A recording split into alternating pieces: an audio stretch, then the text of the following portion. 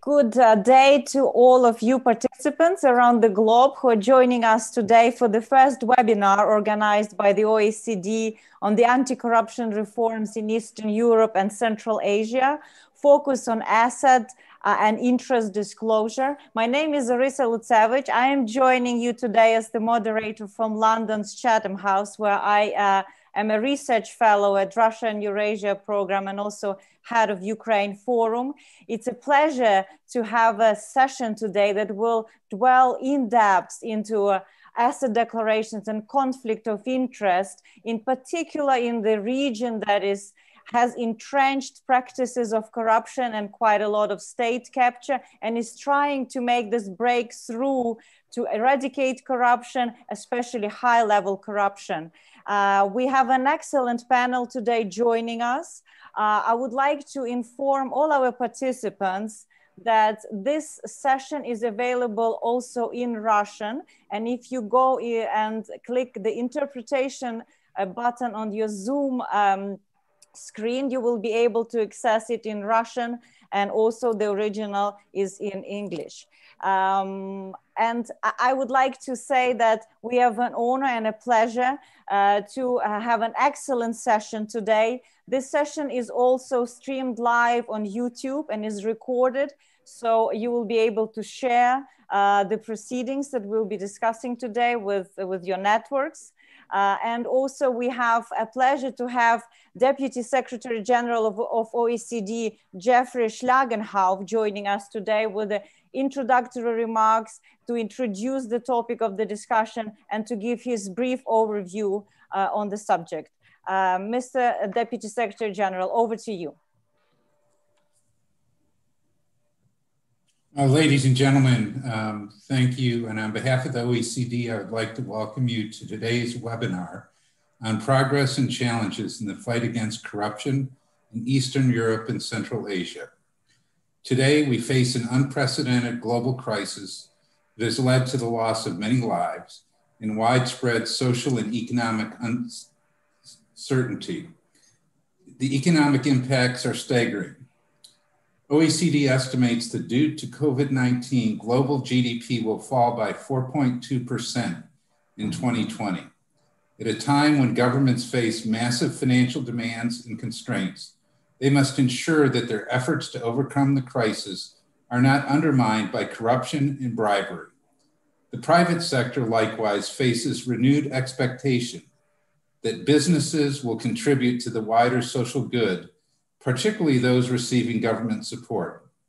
The OECD has been working with countries in Central Europe and Eastern Europe since the early years of the transition, when countries started to build democracies and liberal economies. This transition created many opportunities, but it also created some big challenges, including corruption, which is today probably the biggest obstacle preventing citizens from enjoying the full prosperity that open markets and democracies can offer. The OECD is proud to have been able to work with you during the transition and to do so in many ways. The Anti-Corruption Network for Eastern Europe and Central Asia, the ACN, is one such example. Since 1998, the network has helped to transfer knowledge from OECD countries to your region. For example, it introduced in your region a peer review program, the Istanbul Action Plan, which is based on the model of the OECD Working Group on Bribery. The ACN has also created a regional law enforcement network, the younger sister of the OECD's group of law enforcement officials. Finally, the network has helped advance the business integrity agenda in the region and provides a forum for mutual learning between countries of the region with OECD counterparts. Today, I'm happy to launch the 4th edition of the ACN's flagship publication, Anti-Corruption Reforms in Eastern Europe, Progress and Challenges, covering the period of 2016 to 2019. The report highlights the progress the region has made in using IT tools to fight corruption, in increasing transparency, and in completing legal reforms. It also stresses that high-level corruption remains the main challenge. High-level corruption is particularly dangerous as it undermines the trust of citizens in the state and hinders development and prosperity. Finding effective ways to address this challenge is therefore of particular importance. This report offers some answers and is a rich resource for governments, civil society, and development partners alike that they will find valuable. I also look forward to the discussion of the ACN network's future work. The main breakthrough will be the use of new performance indicators to measure the progress of governments in fighting corruption. ACN launched a pilot on December 1st to test the indicators with 5 ACN countries: Armenia, Azerbaijan, Georgia, Moldova, and Ukraine. I very much look forward to the results of this pilot. This work will be not only important for the ACN as a group and the pilot countries themselves, but also for the global community of anti-corruption experts who have found it difficult to develop effective and reliable indicators to measure progress in fighting corruption. Other parts of the OECD excuse me, are also working on this challenging task. The Public Governance Directorate is developing indicators for public sector integrity, and the Economics Department is working on indicators that link corruption and economic issues. The work with your region will therefore contribute greatly to a truly global effort. Before concluding, let me stress that the work of the ACN is made possible thanks to the strong support of our partners. The OECD is very grateful to the European Union for its political and financial support in the development of the new EU4 integrity program that will allow the ACN to apply new anti-corruption indicators in practice. Our partnership is important for both the region and the OECD. This program will be integrated and implemented as part of the Open Government Partnership, showing how different international organizations can unite their efforts for the common good. Finally, I should note that this webinar can only focus on one of the chapters of the report being launched today. We have chosen to focus on the role of asset and interest disclosure in the fight against corruption. This is an area where ACN countries have made a lot of progress recently, sometimes even surpassing OECD countries. I trust that this focus will give you a flavor of the rest of the report, encourage you to read it, and to engage in the work going forward. With this, I would like to wish you an interesting and useful discussion, and thank you for giving me the opportunity to join you today as we try to address collectively this important effort to fight corruption. Thank you.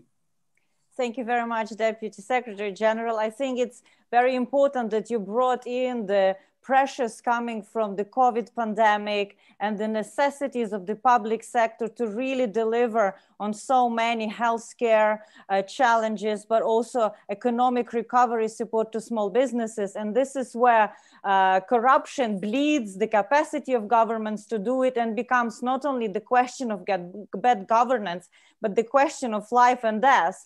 And I don't think this sounds too dramatic, taking into account the year we have been through.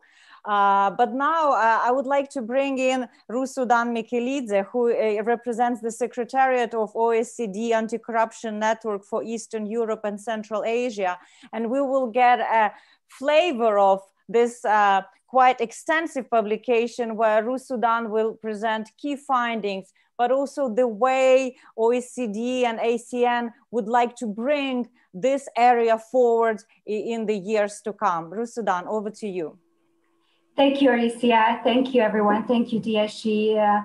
Thank you for the participants to join us from all over the globe at the launch of the new report, Anti-Corruption Reforms in Eastern Europe and Central Asia, at this very festive occasion of 60th birthday of the OECD. So today I will present the key findings of the section on asset and interest disclosure and our new approach to monitoring performance of ACN governments under performance indicators, including on asset and interest disclosure. So in this report, you will find the regional analysis that is based on the fourth round of monitoring of the Istanbul Action Plan, which is a peer review program already mentioned by DSG, and the desk research of the Secretariat on the spectrum of the anti-corruption issues, starting from policy to prevention, enforcement, and some case studies on specific sectors such as tax integrity in tax administration. So the issues discussed in the report, for example, include the independence of judiciary and the prosecutor's office, business integrity, public procurement, investigation and prosecution of high-level corruption, and enforcement of corruption offenses in general. So I really hope that you will find this report useful in your work. The report has the case studies as well as regional recommendations. And one key finding that can be generalized if we oversimplify it would be the following. After 22 years of existence of the ACN, the following is the key result. And I'm sure you have heard this in many events during this month, so around the Anti-Corruption Day, that the region as well as the globe has already made a significant progress in introducing anti-corruption policies, institutions, and laws. But the key challenge that remains is the enforcement, especially in terms of tackling high-level corruption. And the same holds true for the section that we are discussing today on asset and interest disclosure. So now let's have a look at these maps and talk about the progress and challenges in asset and interest disclosure in 4 points. The first point would be the laws and institutions. So you can see that in all the ASEAN countries, the legal requirements for asset and interest or assets only disclosure exists in all ASEAN countries. The dedicated institutions are in a fewer countries. However, the progress has been in this area as well. The challenge remains, though, that in some countries, even basic laws are missing, and the scope of disclosure, that is, for example, the subjects of disclosure that should be focused on high level and risk positions, as well as the content of disclosure, is uneven in the country. So some countries require detailed disclosure of assets and interests that are important for uncovering illicit enrichment and conflict of interest, and some only provide very limited disclosure. The second point is about publication of information. And in those countries where the data are open, and especially in open data, machine readable format, asset and interest disclosure has proven to be a very, very strong tool for accountability and civic oversight. But the challenge in this area is, again, that some countries do not provide for disclosure and do not put the information on their websites, and some even regard this information confidential. The third point is about the verification. Verification of asset declarations is key in order to be able to use them as a detection tool for illicit enrichment and conflict of interest. We have seen some really good progress of risk-based verification. However, countries have challenges such as the lack of independence, resources, and the focus on high risk areas and high level officials. Sometimes verification has been really politicized and used against political opponents or arbitrarily to the selected group of people.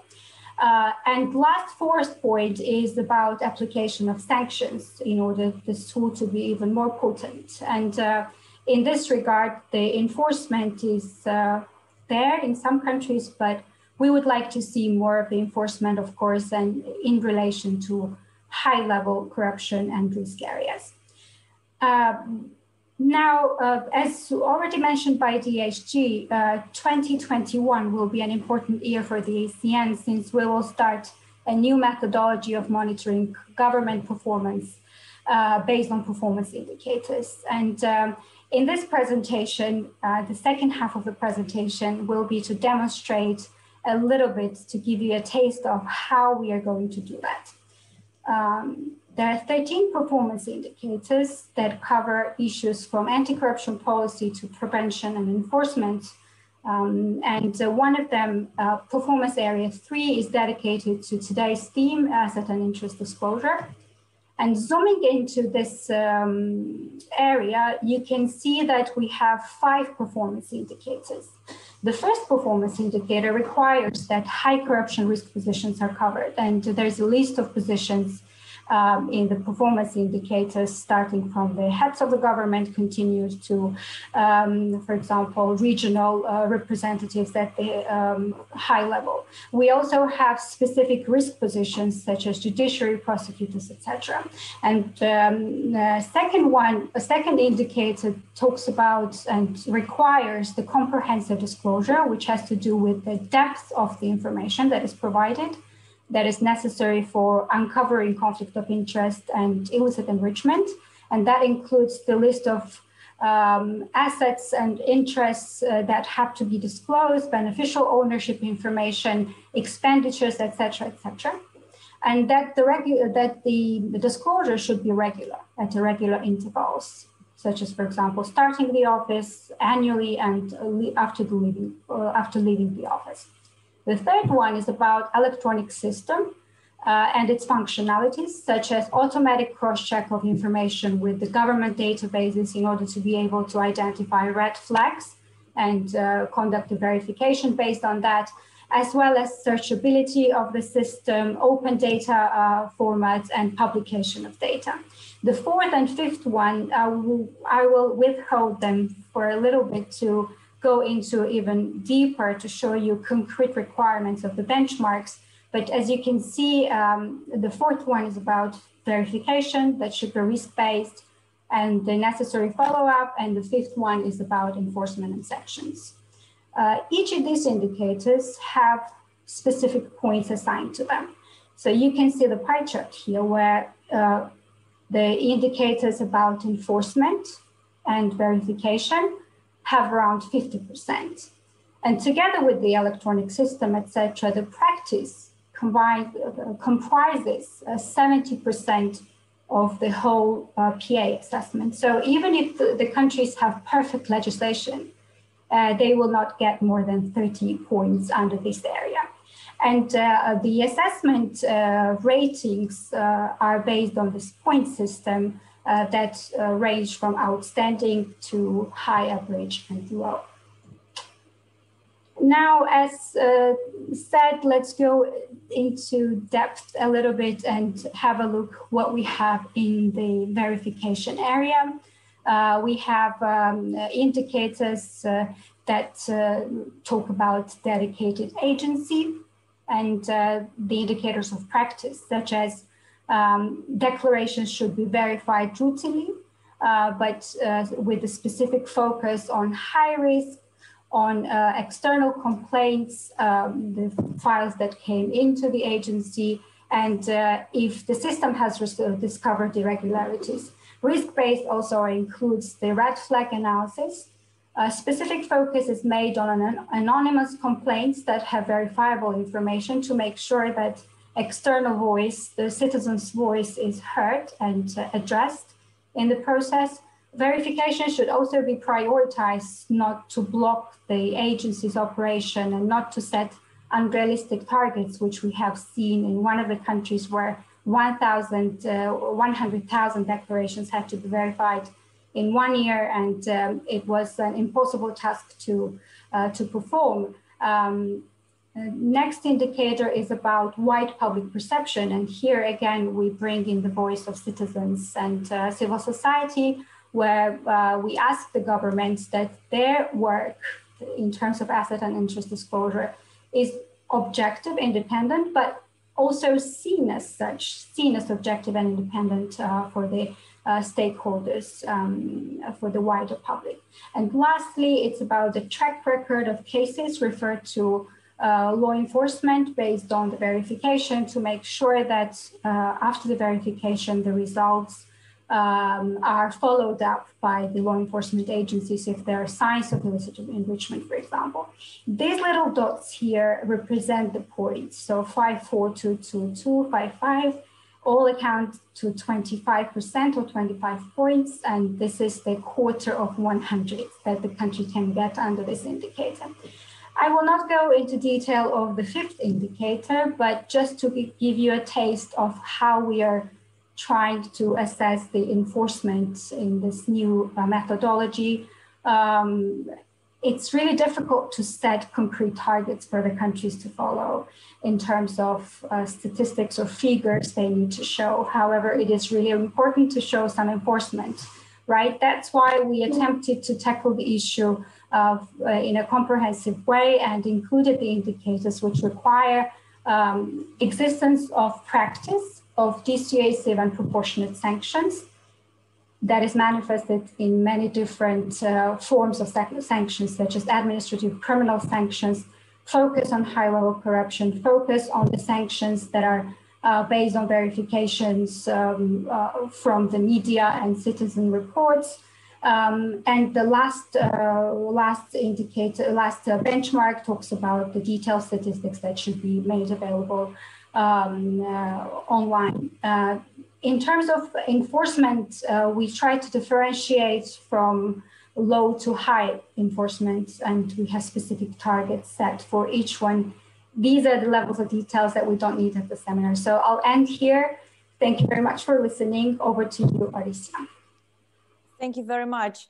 I guess some of our participants wondering whether this system of your indicators will be available somewhere, but maybe there will be a link to the event where people can see presentation in more detail, because there was quite a lot of information presented on those slides. But it's very interesting that you're delving much deeper into the verification and enforcement, but also making these policies implemented and not just being pro forma somewhere in the internet, the asset declarations in millions that very few people can make sense and that do not deliver policy result.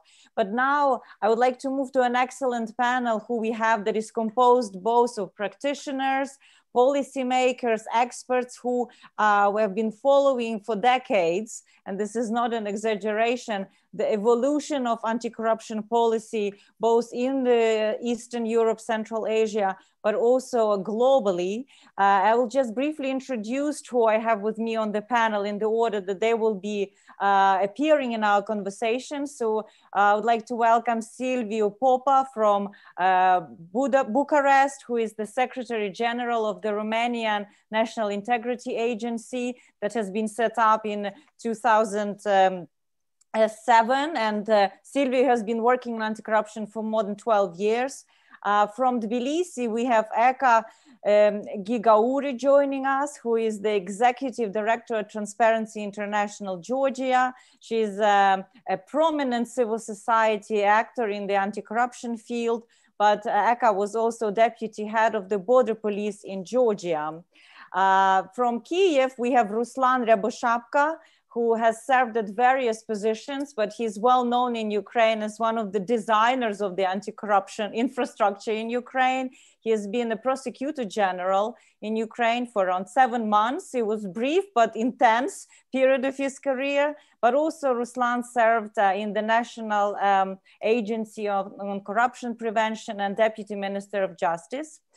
From Washington, we have Laura Pope, who is Senior Financial Sector Specialist with the World Bank, Financial Market Integrity and Stolen Asset Recovery Initiative team. And Laura has worked in over 20 countries, looking across the regions at provisions for financial disclosure and what it means to use them for corruption prevention in particularly. And last but not least, we have Jeroen Michels, who is a policy analyst at the OECD Public Sector Integrity Division. He has over 15 years of experience in governance, anti-corruption, and program management. So let's go around the table, our virtual table, to discuss what we've heard from both Deputy Secretary General and Ruth Sudan. And I'd like to bring in Silviu first, from his vintage point where he is with so much experience, and Romania being also in the forefront in Eastern Europe in trying to tackle corruption.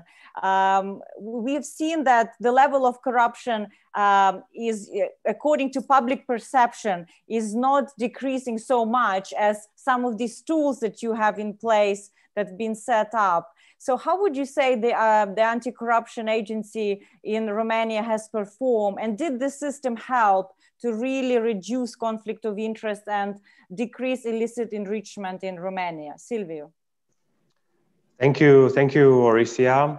Well, when we are talking about the Romanian assets disclosures for public officials, I think the stars were aligned for us the moment we understood that we have to shift the paradigm from a ticking box approach in implementing the international standards to a system-based approach where the final effectiveness of it, the effectiveness of the assets disclosure system, is determined by the performance of each of its parts: scope of the declarations, comprehensive forms, public scrutiny, institutional arrangements, autonomy of the oversight body, sanctions, and so forth.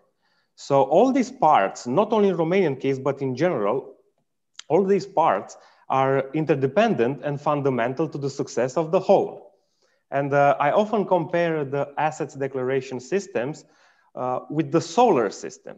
You know, all these components, the star, planets, moons, asteroids, dark matter, cosmic dust, solar wind, etc., are interdependent and fundamental for the entire system not to collapse under its own gravity. And it, of course, it is also in a continuous transformation. Now, back to the Earth. I think the Romanian experience is the story that shows the benefits of a comprehensive approach that focuses both on prevention and sanctioning when it comes to assets disclosure, conflicts of interest, unexplained increase in assets, incompatibilities, and so forth. So I know we are on a fast pace here, so let me illustrate this assertion with just two examples from our work. The first one is related to conflicts of interest in public procurement. And this aspect is extremely sensitive since the procurement market in Romania is around 15 billion euros per year. So at first, there was our prerogative of investigated consumed conflict of interest that occurred in public procurement. External signals brought into our attention potential cases of conflict of interest where public procurement contracts were signed with companies held by relatives of these public officials. So the penalties for these officials continued to be, let's say, non-dissuasive. But the most important sanction, contracts being canceled and money retrieved to the state budget, was utterly impossible to enforce. So it was clear from this point of view that we had a problem, and the solution to this was to shift the paradigm from the consumed conflicts of interest to the potential conflicts of interest, you know, from sanctioning to prevention. So we developed this system, this IT system, with the purpose of preventing the conflict of interest in public procurement. And what this system does is to automatically check whether participants in a public bid are related to the management of the contractor. And the system predicts the likelihood of a potential conflict of interest through a risk rating for each tender.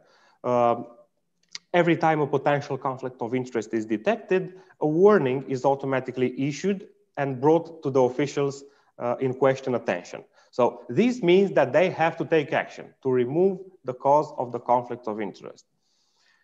Very quickly, since it went live 3 years ago, Prevent system issued around 124 warnings of potential conflicts of interest, amounting to more than €250 million. And this is my agency budget for the next 100 years. Two are the most important outcomes of this policy to automatically prevent conflict of interest. The first one, the number of files brought into our attention with consumed conflict of interest in public procurement dropped within the last 2 years by 52%. And the second one, there is an enhanced accountability of the decision factors when it comes to resolving conflicts of interest, since the compliance rate with the PREVENT system is more than 90%. Now, let me briefly touch the second issue, the one related to the asset disclosure.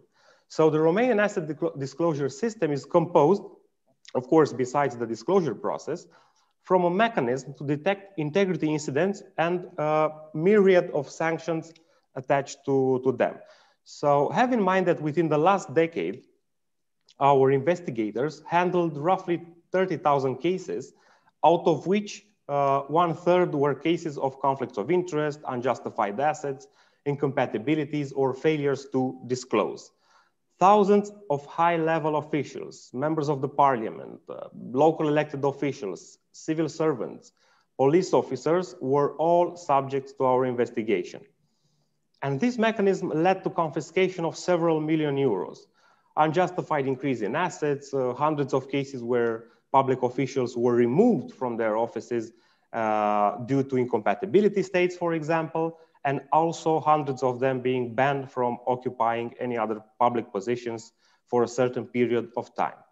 Now, if you're asking me what were the drives of this practical enforcement, I can tell you that all these started from having comprehensive disclosure forms, public access to declarations, and the wide scope, of course, and the system touched all areas of officials with public power prerogatives. The engine that put into motion this mechanism was a central independent oversight body, which is the National Integrity Agency, that used a series of small and large scale instruments, both to detect and sanction these incidents. So we see, after more than a decade of functioning, we see some interesting outcomes. And let me run you through 3 of them. The first one, public officials are requesting more than ever the advisory services from our agency. You know, before taking a new public position, or before signing a contract, or before filling the assets declaration, the public official are approaching the agency. The second one, journalists and citizens are more empowered than ever in conducting their investigation using the public portal of assets declarations and, of course, our findings. Last but not least, the compliance rate with the disclosure submission and the accuracy of data disclosed significantly increased year after year. But of course, it's not always about rainbows and butterflies. The Romanian system also shows that challenges are still present, especially the ones pertaining to legislation. And I would be more than glad to touch this subject if the time will allow. Thank you very much. Thank you, Silviu. I think there will be, and we encourage the participants, we have quite a good turnout at this webinar, to think of your questions as our speakers reflect on these issues of asset declarations and conflict of interest, and you can type them in the chat box. So we'll take as much as possible, of course, taking the time constraint. It's fascinating that you made this reference to the solar system. I think in a way, if you want asset declaration and conflict of interest is also part of the bigger galaxy of the anti-corruption measures. And the question is how much they actually prevent and open the way to uncover early instances of corruption to basically save public resources for much needed policy implementations. But now let's move into Georgia, who is known in the region as one of the leaders of anti-corruption reform, and it has accomplished a lot. It has soared in many ratings of anti-corruption, but it has been recently reported in the ACN monitoring report on Georgia that there are risks, especially related to high-level corruptions, and report recommended strengthening the verification mechanism of asset declarations.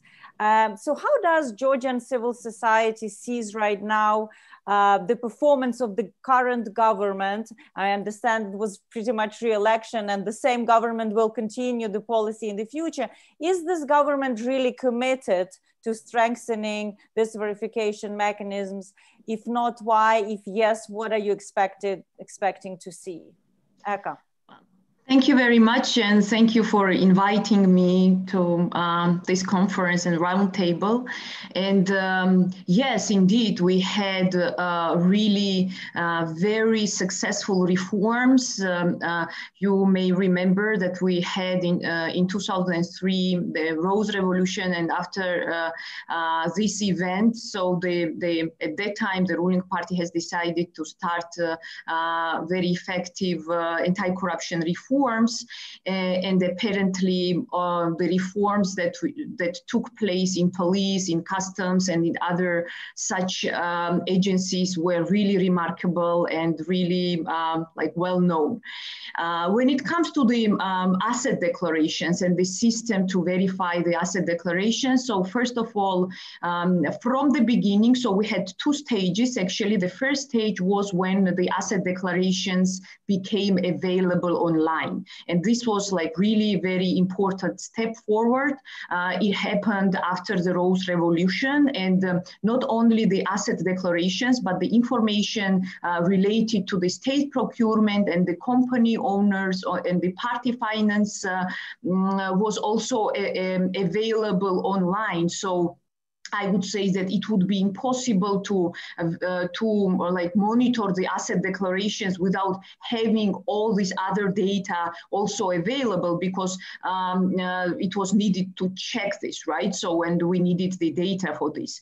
At that time, I would say that the asset declarations were not in machine readable format as well. So it was handwriting, but still it was like, you know, a very important step forward. So after this, still the approach of the government at that time was that these declarations had to be like kind of monitored by the media and the civil society. There was no asset declaration, like, you know, official monitoring system. So no one was from the state, no one was responsible for monitoring this, the asset declaration. So after that, in 2017, so, and that was also a very important step forward for Georgia.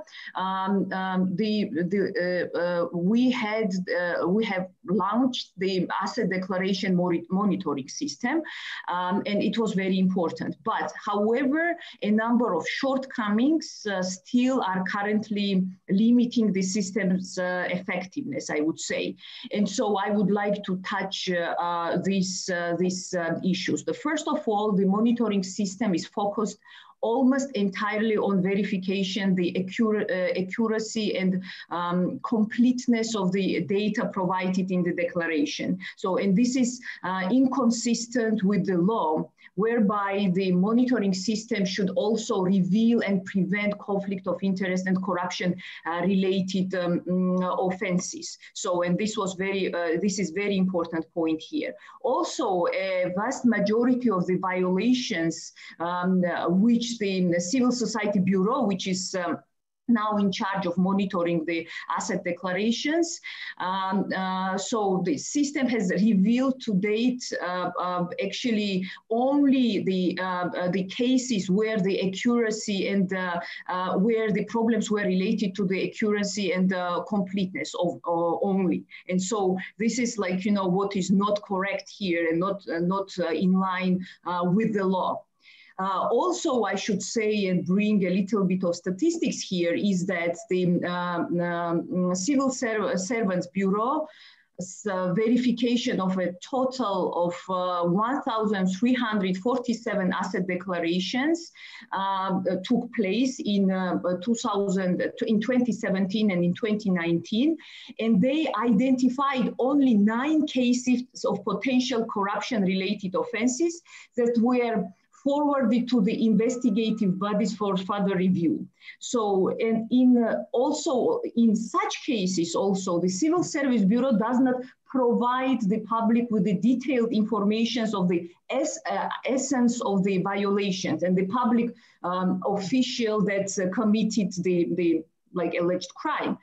Due to this, the nature of the violation and the outcome of the forwarding of the case to the investigation bodies remained unknown for the public and for everyone who was really interested in this case. But meanwhile, also, if we compare the monitoring data that we have, so only in 2019, 89 declarations were checked both by the Transparency International and Civil Servants Bureau, so in the majority were checked by us. And so in 39 cases, the Civil Service Bureau did not find any violation. So it looks like, they don't really have political will to look at the cases and to check the data and to really make concrete individuals responsible for this.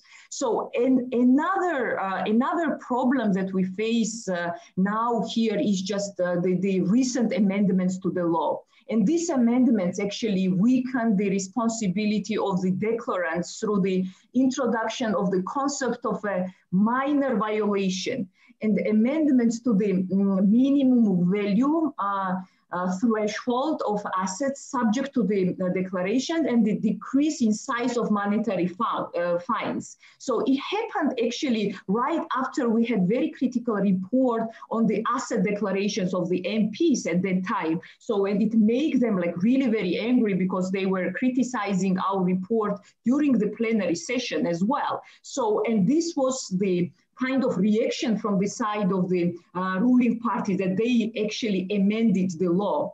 One additional problem related to those amendments was that some of the changes such as lifting the obligations to declare companies that have not been operational for the last 6 years. So what we have now is that, in fact, in the public according to the public information, so, and the special, the publicly available data, so these companies might be not officially abolished, but they might be active or not active, and we can't have the information whether these companies are active if they are not abolished according to the law, and that's make our monitoring system or the monitoring generally, our monitoring, really very complicated. Also, what I wanted to mention is that current system make it impossible for the civil society organizations to monitor adherence to the revolving door regulation, since the relevant information on the post-public employment of former public officials is not published. And this makes our life also difficult. The data provided in the asset declarations is also published in PDF format instead of machine readable format. And it's also very difficult for us to analyze this data because of this problem. So also what happens here is that the government has not yet conducted an assessment of the monitoring system's effectiveness, despite this being one of the OECD ACN's recommendation. And this is also what we are advocating for now.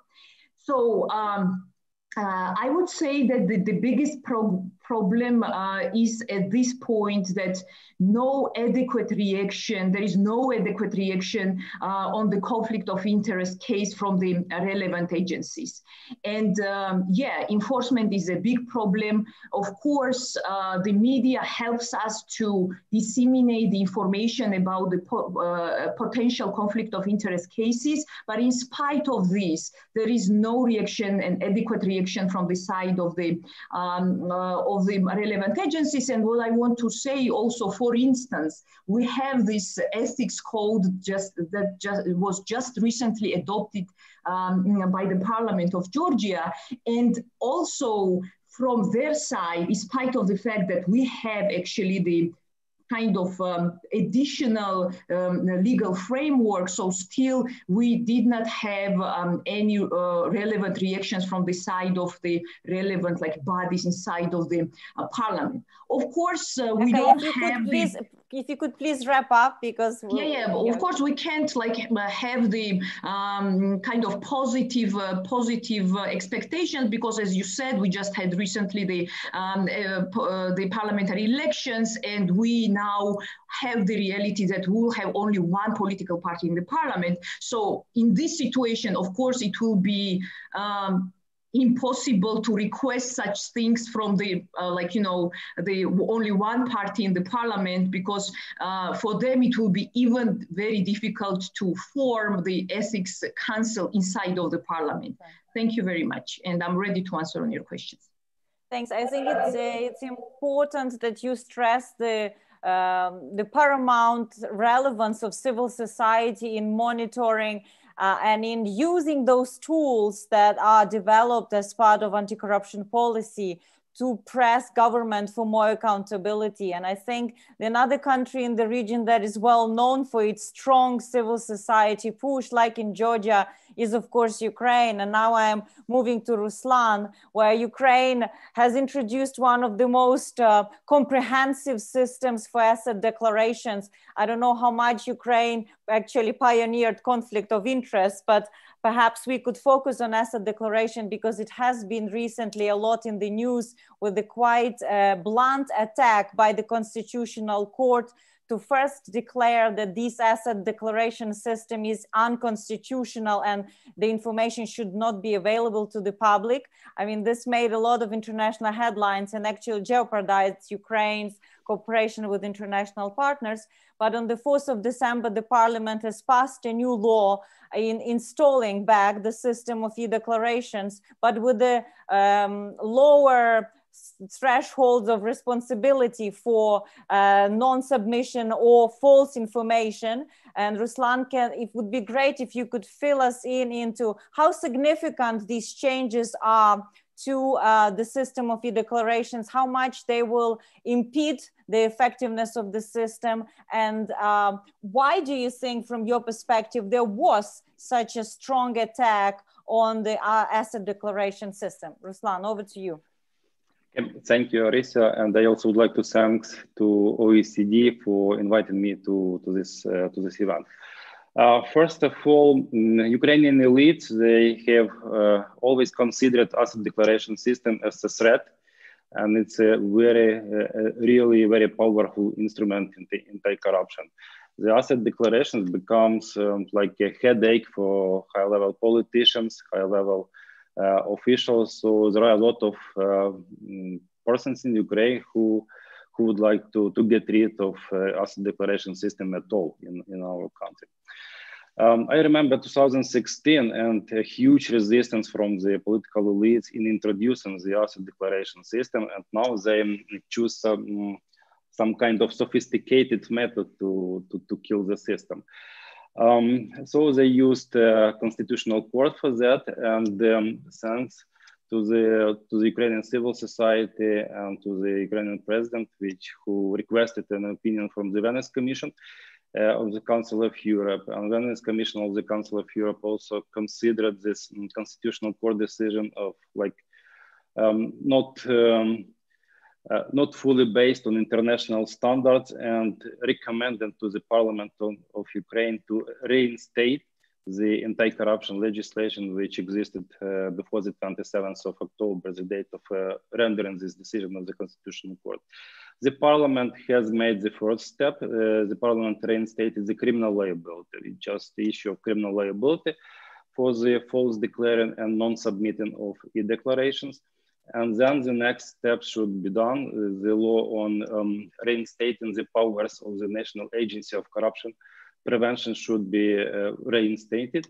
And the relevant draft law has already been drafted and submitted to the Parliament. So we are waiting for the next step from the Ukrainian Parliament. What else? Who are the beneficiaries of this bizarre decision of the Constitutional Court? First of all, as I mentioned, there are a lot of politicians and officials who are, I would say, happy from the decisions, because National Anti-Corruption Bureau has started a lot, it's more than hundreds investigations connected to the false declaring, connected to the illicit enrichment against high-level officials and politicians, like members of the parliament, ministers, former ministers, heads of state-owned enterprises. So it becomes a real threat for them. The next part of beneficiaries, those who we call oligarchs, because they're not trying not to undermine only the asset declaration system, but the whole anti-corruption infrastructure. There were attacks against National Anti-Corruption Bureau, which is investigating now a lot of cases against oligarchs, for example, connected to the private bank fraud, where one of the most powerful oligarchs is involved. And the third part is pro-Russian MPs who initiated these proceedings in the Constitutional Court. And even Security and Defense Council stated that there was external influence. They are suspecting such kind of external influence, interference in this case. So there are three different groups of beneficiaries from this decision of the Constitutional Court. But on the other hand, Ukraine has a very powerful civil society. Due to civil society activity in 2016, the asset declaration has been established, has been invented in Ukraine. And now I feel optimistic because of such power of civil society in Ukraine. So I hope that the asset declaration system will be reinstated in Ukraine, and it will be reinstated very soon. Thank you. But Ruslan, from your opinion on this modified now law on asset declarations and lower penalties, if you want, for those who are non-declaring and increasing the amount of in assets that has to be declared, do you think this will weaken the system, or the system will still be able to perform its function? That will definitely weaken the system of preventing the corruption, because the sanctions should be dissuasive and should be preventive. So even Venice Commission of Council of Europe, they also stressed that there should be provided an imprisonment for some aggravated cases of non-submitting declaration or false declaring. That was one of the reasons why civil society and me as well, we are insisting on vetoing this law. And we demanded from the president of Ukraine to use the veto, and then to redraft the law and to use also more severe sanctions in for non-submitting declaration and false declaring. Okay, so this battle will continue, and this is something Absolutely. to watch how Ukraine will calibrate. It's never, I would say that it's never ending story. So we have to be prepared every day for any surprises like this decision from the Constitutional Court. Okay, thank you so much for clarifying that. And now I'd like to move to Laura, who is really following the development of practices in conflict of interest and asset declarations globally, because there are established standards that they are regulated by the UN Convention Against Corruption. And it'd be interesting to see what good practices can the region of Eastern Europe and Central Asia take away from some other countries around the globe. Laura. Thank you, Orysia. Thank you to the OECD, for this, great opportunity to share this panel with such esteemed experts and practitioners. The issue of sort of asset declarations around the world, we as global institutions, we think about this practically many times because we're trying to bring good practices, from from Eastern Europe or the ASEAN region to other regions and vice versa. So we are doing a little bit similar work with the OECD in this respect. And I think about these components of the asset declaration system as a little bit as like products, so to speak. You know, is it an import product or a, you know, something you want to export? And there are some features of asset declaration system in the ASEAN that first of all need to be exported to other parts of the ASEAN network, as Rusudan you know, explained in her presentation, because the systems in the ASEAN network are not homogeneous at all. And then there are, you know, features that, you know, you want to take to other regions, and that's actually something that, you know, we have done, and we have even brought practitioners from ASEAN countries to South Asia, to Africa, to Latin America. And there's a great interest in the experience from this region in other parts of the world. So I think some of the features that, you know, I would want to see exported are, for example, you know, when you're looking at the content of asset declarations, and this is something that was touched upon in Rusudan's presentation as well, is this comprehensiveness and having, you know, both comprehensiveness and sort of targeted requirements for disclosures. So including, you know, beneficial ownership, so declaration of assets that are owned by officials and their family members as beneficial owners, assets that are not just registered in their names. This is something that, you know, there are countries in the ASEAN regions that have pioneered, so to speak, and, you know, it would be great to see this more. There's also, you know, the use of electronic tools. I mean, we have heard from different panelists, you know, the ASEAN has really been at the forefront of this, you know, electronic filing, but also now more and more electronic verification. So, you know, more specifically, using automatic checks, you know, to identify high-risk declarations, so that, you know, you don't do just the formalistic checks of declaration just because they were filed late, or, you know, something like, you know, other similar formalistic approaches to verification. And I think this has really the power to be transformative, you know, in terms of the effectiveness of declaration. So, you know, definitely there's, you know, there's a lot to look forward to. Then there's the issue of information or information that can be accessed in the process of verification.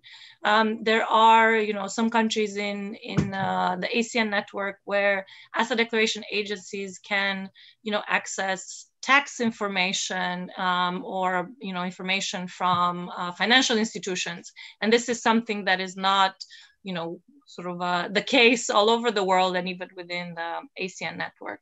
The other, you know, another sort of, when it comes to public access, I think some ASEAN countries have shown that you can strike a balance between having very comprehensive public access, but also, you know, making sure that there aren't, you know, serious threats to the security and the privacy of public officials.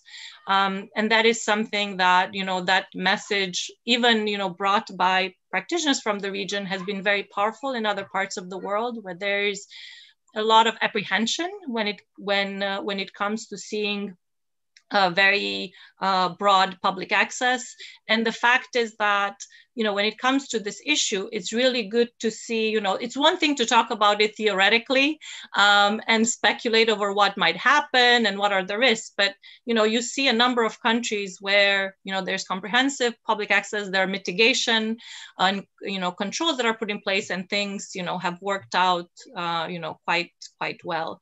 And then there's also, you know, just in terms of sort of a very positive development is also something that we have heard from Silviu in Romania, the use of technology, but also for identifying potential conflicts of interest, but more generally thinking not only about sanctioning and punishing public officials, but also working with them to identify potential conflicts of interest, to advise them, because not everyone has, bad intentions, so to speak. So that is, something, and this also brings me to, what could be imported more in the region. And I think that is one of the things that, needs to be given more attention. And, there's also something that you see more in OECD countries, this whole more sort of support system for conflict of interest that appears throughout the public sector. Because right now what we see in the ASEAN countries is that mostly responsibilities related to conflict of interest are more or less on the shoulders of the specialized agencies, and that is not enough. So seeing, for example, that before you have public officials that start their public service, that there is a review of their declarations for identifying potential conflicts of interest and resolving them even before they come into, they start their mandate. So that would be, that would be very powerful. And I think the logic is similar to what we have heard on procurement, that you want to solve the problems before they turn into regulations or contracts or things that are much harder to reverse. So I will stop here, and I'm looking forward to the discussion.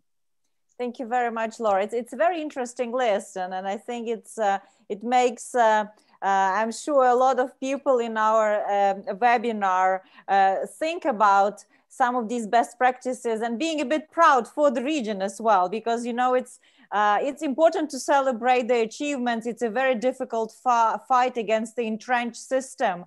So thank you very much for bringing, a certain pride in what the Eastern Europe and Central Asia can bring to the world. But also, I think it's important point about the more convergent across the region, if possible. But of course, the political system differs so much. If you just take this very region, when you think from Romania to Kyrgyzstan, there's quite a difference in political culture as well. But last but not least, I would like to bring Jeroen and kind of zoom back into the OECD region of well-developed, well-governed countries, and to learn from your perspective whether you see what is happening in ASEAN countries is more of a convergence with what are the practices the OECD countries, or do you see some kind of special model emerging compared to core OSCE?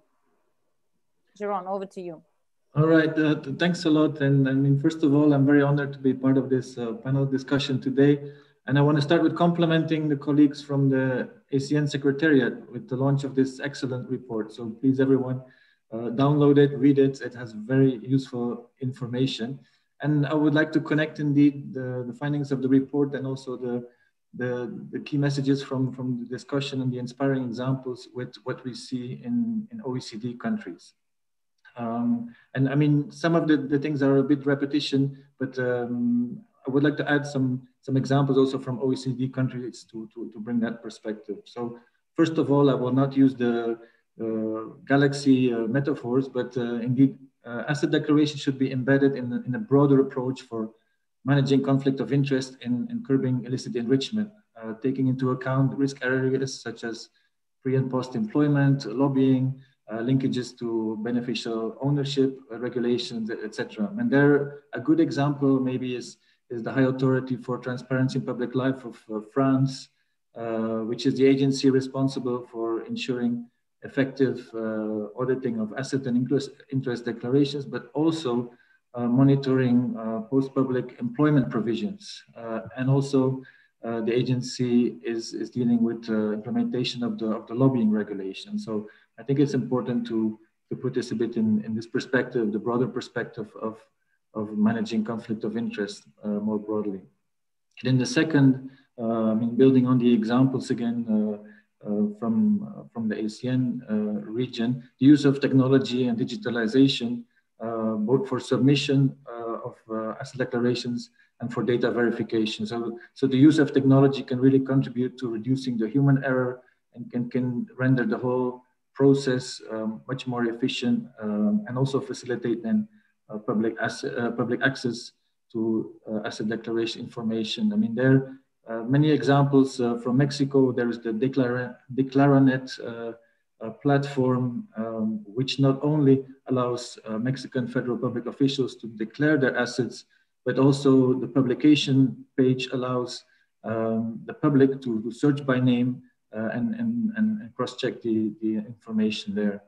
Then moving back to France, the High Authority has designed a specific software solution for the management of the declarations that are submitted online. It's called ULIS, and there's another software that is compatible to that, and that's maybe quite innovative, a media monitoring software. So basically, our TAMI software is called, it checks the information that is publicly available on the internet and in open sources against the asset and interest declarations of public officials. And the last example there, maybe from Korea, the Korean platform is called Public Ethics and Transparency Initiative. This is integrated with other databases from the government, with financial information, with the registers on property, the registers on vehicles, some bank databases with financial information. So that allows the data to be cross-checked almost in real time. So this is an example I would like to share with you. And then third, moving more into the auditing of asset declarations. Well, one aspect has been touched upon already is the regulatory framework and the mandate to obtain information from tax authorities, from other public institutions. And there again, we can look at France, where the High Authority has indeed the mandate to obtain information from all other public, but also from individual persons needed in the auditing process of the asset declarations. And then indeed, a very promising trend that we see is the use of technology in the detection of outliers, irregularities through data analytics. So with special software detecting unusual patterns, and these red flags should then lead to, of course, a more detailed audit. So I will stop here. I'm happy to answer any questions you may have. Thank you. Thank you very much. We have some questions coming in the chat. So we would like to invite also other participants to express your views and also ask questions. If you have your question directed to a particular speaker, you can write it as such, but otherwise I will be distributing them at my discretion. And I would like to take a question that came from Sergio Sanikidze, I imagine from Georgia. And I would like to address it to Silviu. Sergo is asking with regards to determining the circle of family members who should be included in the declaration for the official person, for government officials, and how wide or narrow the circle should be. For example, should family members who do not live in the same household be included? Silviu, what is the best practice in this regards? So thank you for the question. It's a very pinpoint question. And let me tell you that usually in most of the constituencies all over the world, the family composed from spouses and maybe the dependent children acts as a household, meaning that they pool incomes and expenses together. So this is important to the extent of the fact that when a central oversight body will be in charge of conducting a full audit on the unjustified assets, for example, they will look not only on the assets and incomes produced by the declarant, but also the expenses and the incomes produced by his spouse or her spouse and by their dependent children. So I think the level of detail must be linked with the family members that live in the same household. If we are thinking about the parents, I don't think assets disclosures form should include the same level of detail as in the case of the spouses. Of course, transactions and gifts from parents or for other members of the family should be reflected in other section of the declaration. But the practice is that it's much comfortable for the declarant because it needs a lot of time to when he's due to fill in the declaration, and also for the oversight body to check this information to be more efficient. I think it should be limited only to the family members. Thank you. But maybe we'll bring in the Rusudan, who will reflect how this will be measured in these performance indicators that you've presented at the beginning. What would be the requirement there? Well, in fact, the answer to this question is pretty brief. Rationale here is that unless we bring in the family members in the asset declarations, there are risks that asset declaration systems may be ineffective because assets and interests may be acquired in the name of the family member, but will not be disclosed in the form for public scrutiny. So for us in the performance indicators, we're using the concept of household, family household, and we have at least spouse and members of the family that live in the same household. That is a really short answer to this.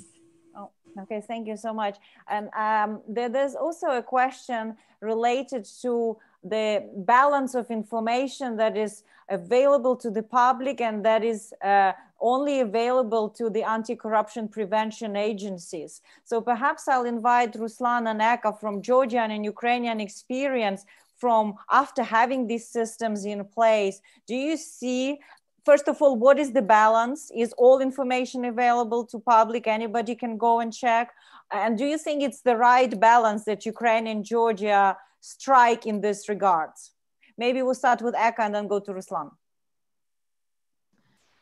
So I think that when it comes to the public official, right? So it's really very important to ensure their transparency and the information about their income should be like available. It is very important to do this, and also about the the assets of their like family members, right? So because otherwise how we would like ensure the transparency, right? Like, it would be impossible. And from the moment they become the public servants, they should take the responsibility and be as transparent as possible.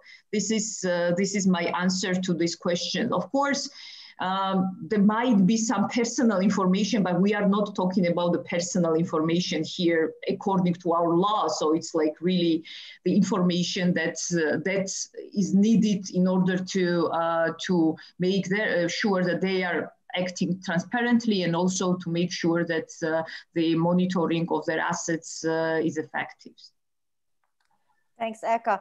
I mean, in the report, ladies and gentlemen, if you go, you will see on page 95 quite detailed text box of all the information that Ukrainian asset declaration demands, and it includes gifts and income and financial liabilities to quite detailed. So, Ruslan, do you think it was the right design of that system? And maybe perhaps because we do know how, especially in Ukraine, government officials are skilled in hiding their assets through their kin and extended family. What was the practice and what have you seen in Ukraine with regards to family members? So maybe you can reflect on these two points. Mm-hmm.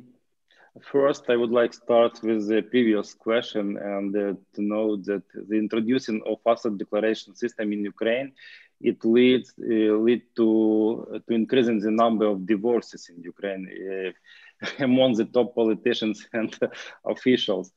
But frankly, it doesn't help because of the activity. It's quite easy to trace like Silvio says, it's quite easy to trace this common spends or common travels, for example. So it's not a problematic issue for anti-corruption bureau or anti-corruption agency to establish the fact of having a household and all the consequences. What is happening now with asset declarations in Ukraine? We also agree that the Ukrainian example, Ukrainian asset declaration is very, very detailed, and we demand a lot of information to be submitted. At the same time, officials and politicians subject for declaring, they are also very sophisticated. So it's like a competition between us, between anti-corruption infrastructure and between officials. They are trying to hide the assets, and the anti-corruption bodies, they are learning how to find them. So there is like a common patterns on how to hide the assets, and common experience from anti-corruption bodies how to find them. The issue of the Institute of Beneficial Owners is very helpful for the anti-corruption bodies. So it helps a lot in terms of identifying the real owners and identifying the assets that could be hidden from the declared in asset declarations. And while but it's it's also like a never-ending story. So it's a continuing competitions, and it means that anti-corruption bodies should be always to be prepared for new inventions in anti-corruption methods. And while I have you, Ruslan, here, because we were staying on the family issue, here's the question with regards to siblings and adult children. The participant says, often a brother or a sister or an adult child holds questionable assets and acts on behalf of the officials. You cannot divorce your children or siblings. Yeah, absolutely. Are they to be included in Ukraine on asset declarations? If they are living together with the subject of declaration, they have to be included into the declaration. And if they are not living together, we should use another institute of beneficial owners. If they act on behalf of the official or politician, they also should be declared. This information should be included into the asset declaration. And maybe I'll turn into Laura, because she has a real global view. How much of this family circle is really a problem, and how much it's used as a practice to disguise some of the illegal assets? Is this really an area where anti-corruption agencies and also anti-corruption activists should focus to ensure that this is covered in the regulation? Yes, absolutely. That is one of the key issues in an asset declaration system. I mean, your coverage of family members. And because of what has been mentioned before, including by Ruslan, is that ultimately you cannot really. So the basic rule is you cover the members of the household and the spouse and the minor children. But then going beyond that, the only instrument that can help is the beneficial ownership, because there have been attempts in other countries to include siblings and aunts and grandparents, but that is just too onerous, because you cannot expect public officials in good faith to know about all of the interests and assets of all of their extended family members. So that is really the option that is used. But what we see in other countries is that you have countries now in the world where only public officials have to declare their assets, not even their spouses or minor children. And in those cases, you're going to have a problem, as we have heard a lot. And then in some systems, there's also the question, do you go beyond, do you go even in terms of when you're taking the concept of household, even covering domestic partners, and then what is the rule to determine that, a person should be covered by the requirement or not? Ruslan, would you like to add another point? Sure, yes. Regarding the family members, I guess, because we are still talking about this, well, the key is that each country determines their own circle of who is included as a family member, depending on the country context. And the imagination can go too far, such as, for example, we can have the situations of mothers and fathers-in-law being the formal owners of the assets and interests. But again, the minimum requirement coupled with the beneficial information disclosure should be enough, I think. And Ruslan, I think, wanted to. Mm-hmm. Yeah. Go ahead, Ruslan. If I may. Yes. From my experience as a prosecutor general, I would say that using family members for hiding assets is quite primitive, very simple way to hide or disguise the assets. More sophisticated issue is establishing a chain of legal persons, particularly established in some way in offshore. Mm. So it's in this case it's much more complicated to find the final beneficial owners and to find assets, real assets. So I would emphasize that anti-corruption bodies should not follow very much after the members of the family members, but to draw their attention on finding the final beneficial owners. Thank you very much. We only have 10 minutes left, even less than, and maybe it would be interesting for all of us and for our participants to look a little bit forward into the next year, because of course we focus today on asset declarations and conflict of interest, but we all know that the region faces the challenge of high-level corruption. And maybe if we go around the table in the opposite order that we were starting from the very beginning, if you were to identify, I understand there's no silver bullet, but something that, knowing where the region is right now in its ecosystem of fighting corruption, where would you like to see more focus next year? And where should organizations like OECD in particularly invest their attention? So Jeroen, and then we'll go to Laura. Yeah, I think it's good to look forward, and I want to build actually on the point that that Laura already brought forward. I think for the ASEAN region, it will be very important to focus on public integrity measures more general. I mean, some countries really have an advanced system for asset declaration, and I think that there are some really good examples in the region. But we also need to look at public employment, at conflict of interest management solutions, codes of conduct, reporting lines for public servants. Many of the integrity instruments that exist should be also addressed with the same attention as the declarations. And they're also in particular focusing on the implementation, because we see that many ASEAN countries do have a lot of instruments in place, but the implementation is often lacking. So if I have to summarize it, implementation focus for public interest, for public integrity, I think that's a challenge ahead.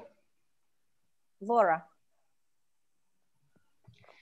I would say that looking forward, one important aspect is to have perhaps better cooperation between asset declaration agencies and law enforcement, so that, you know, we see in some countries that there's almost sort of unhealthy competition between the two, and that, you know, in order to be effective, you know, and especially dealing with high-level corruption, an asset declaration system agency on its own cannot fight high-level corruption. And there are a lot of expectations now in many countries that having just a great asset declaration system is going to be the silver bullet. And I think that, you know, we have to come to terms that just having a good asset declaration system in place will not, you know, help combat high-level corruption.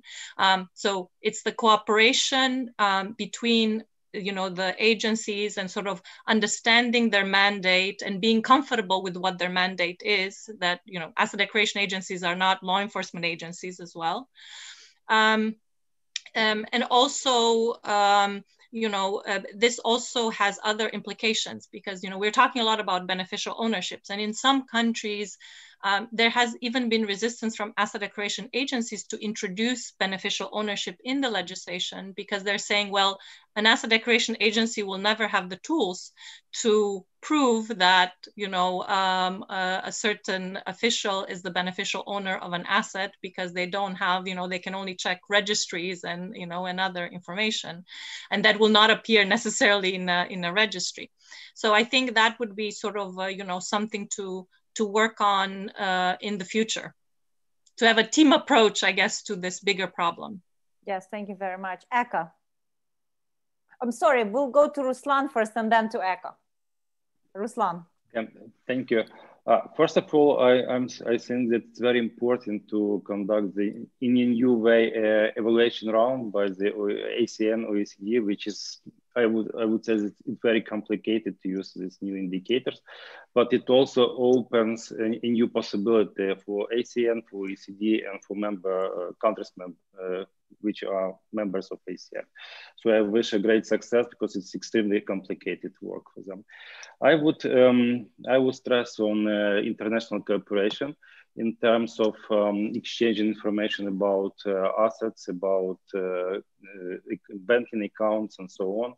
And perhaps one more important issue is reducing number of offshore countries, because it's a huge obstacle in international cooperation and in fighting not only in corruption, but it's in fighting against the criminal in general. Thank you. Eka. Okay, so I think that we should look at the region from the angle that, we are in a crisis, and this crisis will be deeper after the COVID will be over, right? So, and we see that, many governments in many parts of the world are using this kind of crisis in order to really enrich themselves and really use the system to create the new corruption systems. And this is what we should take into consideration. And in all this, of course, the space for the civil society is shrinking. And I think that, we might have good laws, kind of good systems, but then at the same time we need very active citizens, civil society, media, and because without them, so in the system where there is no political will to fight the corruption, so it's impossible to really to advocate for the better future of the countries, right? So that's why I think that the special focus should be made on the watchdogs and the civil society and active citizens. Thank you. Thank you, Eka. Silvio. Well, there is no doubt that the assets disclosure system gains more and more traction and popularity, but we have to manage our expectations. Results will be tangible in time. And my take is that this methodology, the OECD and ASEAN put it into place, will be a game changer for the next year, because international standards are adapted into pinpoint clear indicators and benchmarks. By having scores awarded on each performance areas, we can determine a score for the country efforts. And by having objective, tangible, measurable indicators, everybody will have an unbiased perspective about one country's performance in the fight against corruption. And the community must go further and develop the standards. In my opinion, 3 are the next big things to be approached: the beneficial ownership introduced in declarations, mechanism for verifying assets stored abroad, and third, electronic verification of assets and interest disclosure. Thank you. I think you've given an excellent, succinct summary of many things we've discussed, Silvio. And I think especially the last round is in a way a roadmap for next year. I certainly see a lot of very practical ideas, and it's good to hear positive feedback about Rusudan's presentation on indicators. So our discussion made me think about this famous corruption formula that says that corruption equals monopoly plus discretion minus accountability. So when you keep this in place, we need all those elements to be, and I think asset declaration and conflict of interest helps to limit discretion, increase accountability, and hopefully overall, over time, decrease corruption. Ladies and gentlemen, our time is coming up. I would like to thank all the speakers from joining us throughout Europe and across Atlantic today. It's been a great pleasure. Thank you so much for sharing all your insights and experience. And thank you over 100 participants who are still with us following this conversation. I would like to wish all of this anti-corruption network and a wider community of anti-corruption activists, policymakers, very happy next year, definitely much better than this year, so that we can also meet in person, because policy discussions need face-to-face conversations very often. So let's hope we can meet face-to-face next year. Wishing you all the best, stay well, and thank you very much. Thank you very much. Bye-bye. Thank you so much. Bye-bye. Thank you. Bye.